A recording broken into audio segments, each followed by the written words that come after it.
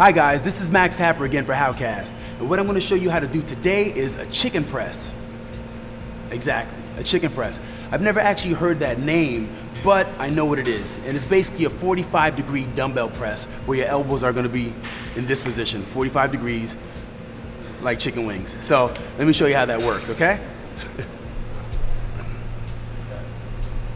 So the only difference between a chicken press and a regular press, where the arms are out to the side, and the hip press, where the arms are really close to your hips, is that you're now just going to keep them in between at a 45-degree angle. So you'll be coming out here. That's it. Press up, slowing the way back down. Press up, slowing the way back down.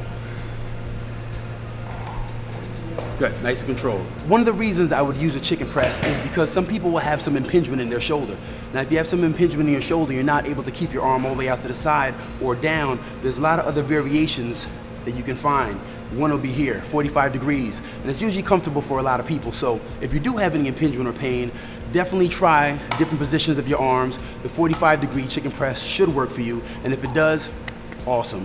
Other than that, you can just use it as a different variation for a chest press. Whether you want to do a flat bench press all the time, close grip, or hip press, or chicken press, do any which one of them. So guys, remember, please use a weight that's lighter than heavy, all right? I want you to be a lot safer. I want you to be able to control, have a lot of stability, and if you can do that, you're gonna get a lot of results. All right, guys? So see you next time, and be safe.